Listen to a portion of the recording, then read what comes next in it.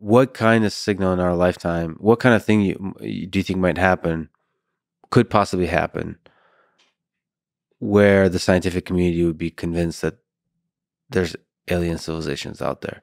Like what? So you already said maybe a strong infrared signature for something like a Dyson sphere. Yeah, that's possible. That's also to some degree a little bit ambiguous, because right, that's the challenge. Sorry to interrupt. Is where your brain would be like, you as a scientist would be like, I know it's ambiguous, but this is really weird. Yeah, I think if you had something, I can imagine something like a prime number sequence or a mathematical sequence like the Fibonacci series, something being broadcast. Mathematically provable that this is not a physical phenomenon. Right. I mean, yeah, prime numbers is a pretty good case because there's no natural phenomena that produces prime number sequences. It seems to be a purely an abstract mathematical concept as far as I'm aware. And so if we detected, a series of radio blips that were following that sequence, it would be pretty clear to me, or it could even be, Carl Sagan suggested that pi could be encoded in that, or you might use the hydrogen line, but multiplied by pi, like some very specific frequency of the universe, like a hydrogen line, but multiply it by a abstract mathematical constant that would imply strongly that there was someone behind the scenes operating that. Stored in which phenomena though?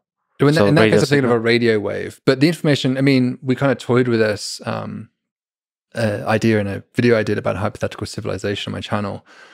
But one kind of fun way, I do want to bring this conversation towards time a little bit and thinking about not just looking for life and intelligence around us right now, but looking into the past and even into the future to some degree, or communicating with the future.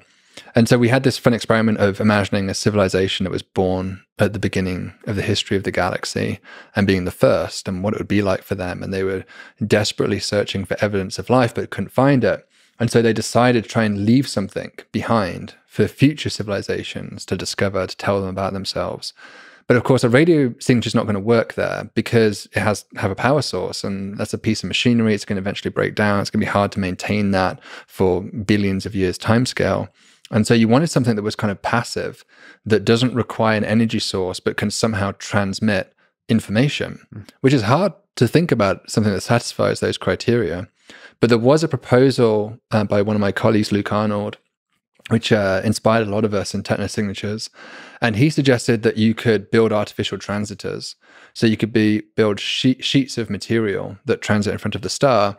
Maybe one thin sheet passes across first, then 2, then 3, then 5, then 7. So you could follow the prime number sequence of these. And so there'd be a clear indication that someone had manufactured those, but they don't require any energy source because they're just sheets of material in orbit of the star. They would eventually degrade from micrometeorites, and maybe their orbits would become destabilized, but they should have lifetimes far exceeding the lifetime of any battery or mechanical electronic system that we could, at least with our technology, conceive of building. And so you could imagine then extending that, and how could you encode not just a prime number sequence, but maybe in the spatial pattern of this very complex light curve we see, you could encode more and more information through 2D shapes and the way those occultations happen. And maybe you could even encode messages and in-depth information from that. You could even imagine it being like a lower layer of information, which is just the prime number sequence, but then you look closely and you see the smaller divots embedded within those that have a deeper layer of information to extract.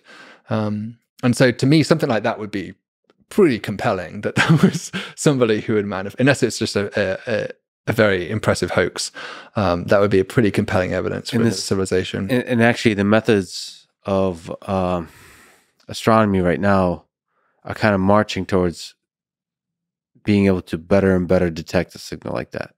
Yeah. I mean, to some degree, it's just building bigger aperture in space. The bigger the telescope, the finer ability to detect those minute signals. Do you think the current sort of the scientific community, another weird question, but just the observations that are happening now, do you think they're ready for a prime number sequence? In the sort of if we're using the current method, the transit timing variation method, like, do you think you're ready? Do you have the tools to detect the prime number sequence? Yeah, for sure. I mean, there's 200,000 stars that Kepler monitored, and it monitored them all the time. It took a photo of each one of them every 30 minutes, measured their brightness, and it did that for 4.5 years. And so you have already, and Tessa's doing it right now, another mission.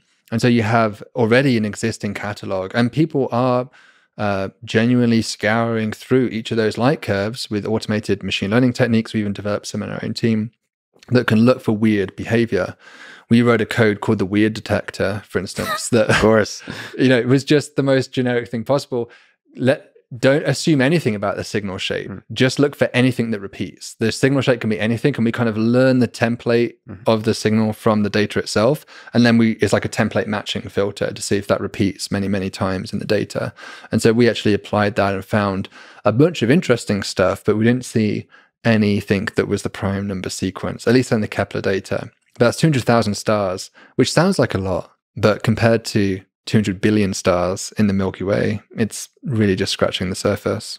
So because there could be something much more generalizable than the prime number sequence, it's ultimately the question of a signal that's very difficult to compress in the general sense of what compress means. So maybe as we get better and better machine learning methods that automatically analyze the data to understand how to compress it, you'll be able to discover data that's for some reason is not compressible.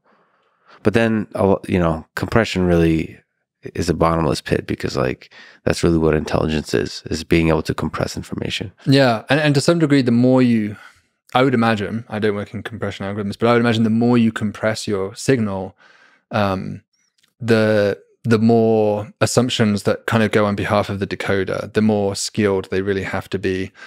Some of a prime number sequence is completely unencoded information, essentially. But if you look at the Arecibo message, they were fairly careful with their pixelation of this simple image they sent to try and make it as interpretable as possible, to be that even a dumb alien would be able to figure out what we're trying to show them here, because there's all sorts of conventions and rules that are built in that we tend to presume when we design our messages. And so if your message is assuming they know how to do an MP3 decoder, a particular compression algorithm, I'm sure they could eventually reverse engineer it and figure it out. But you're making it harder for them to get to that point. So maybe I always think you probably would have a 2-tier system, right? You'd probably have some lower tier key system, and then maybe beneath that you'd have a deeper compressed layer of more in-depth information.